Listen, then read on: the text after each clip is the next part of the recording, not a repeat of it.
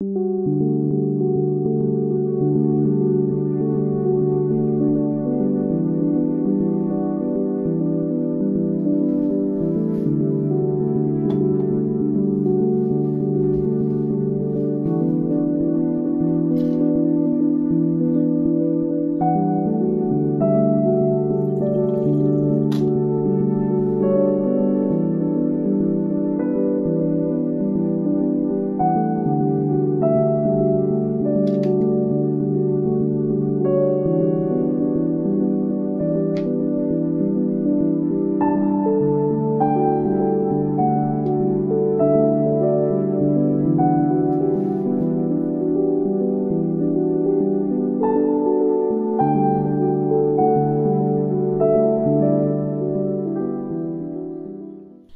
morning. Today is Sunday. It's a beautiful day. The weather is gorgeous. And I have a few fun things planned today, so I thought I would take you along. Do you want to come? All right, let's go.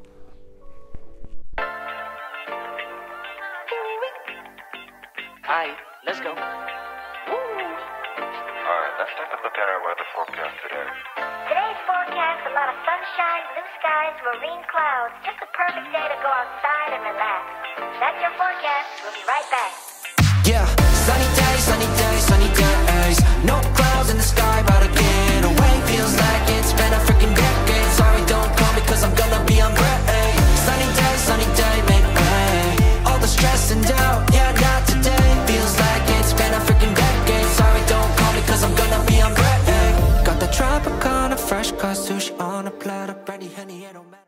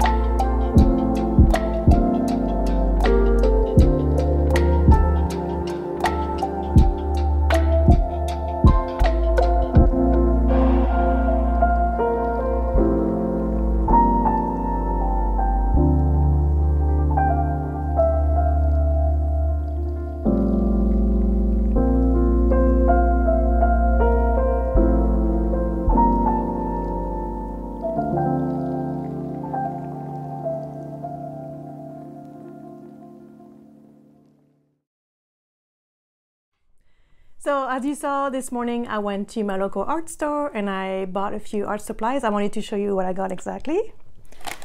So first, I got a little jar. Next week's supposed to be really nice weather-wise, so I'm thinking I'll probably go to the park and do some painting, and I needed a little jar for my water and things, which I could use any regular jar, but actually all the jars I have, I lost a lot of the lids, so this will work perfect. Then I got a little sketchbook.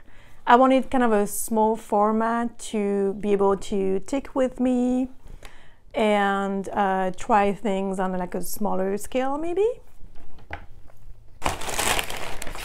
Then I got some watercolor paper, which I might use for watercolor, but I'm thinking of using it just because I'm gonna be working more with acrylic gouache, so I need a paper that's gonna withstand, you know, paint and things. And I haven't tried this brand, but a friend of mine recommended it, so I think that will be interesting. Then I got a couple brush pens from Sakura. It's those micron pens I use all the time. And my brush pen was on its last leg. I had it for many years, so I really needed a new one. So I got two, that way I have extra. And then finally I got some acrylic gouache. So this is Holbein acrylic gouache, and I got the primary colors, so the yellow, cyan, and magenta. Instead of getting like separate colors, I was thinking I'd just get the primary colors and then make my own color palette, which is something I want to work on in the coming week. And yeah, so that's what I got.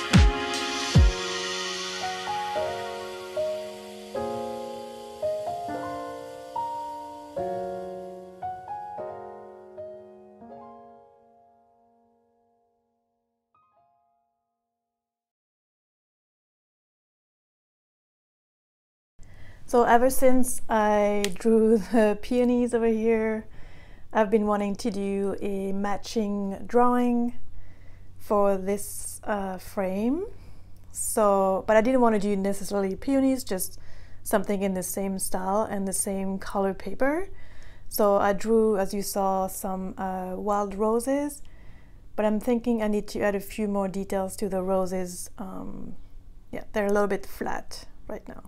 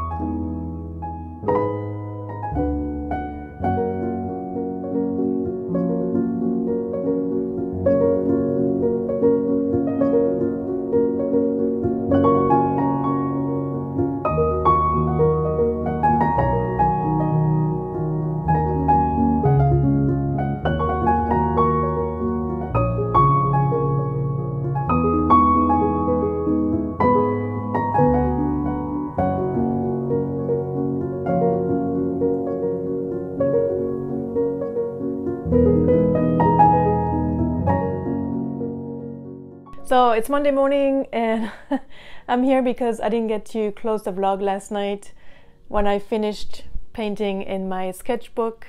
As you saw the very fast time-lapse, it was getting pretty late. Let me show you real quick. So this is the drawing.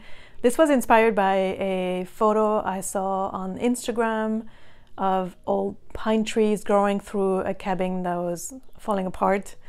I thought that was kind of a cool thing. And then I used flowers as the sky to make it look like it's more part of a dream. And I really like the greens. I don't know if I would have done those trees a different color maybe. Yeah, but something fun. I think I'm pretty happy how my style is evolving, and I'm feeling like I'm having a little bit of a breakthrough lately. So yeah. I'm gonna close the vlog here. Thank you for spending some time with me and watching the video. If you liked it, please give it a thumbs up. Please subscribe, comment, share the video with your friends, and I'll see you next week. Bye!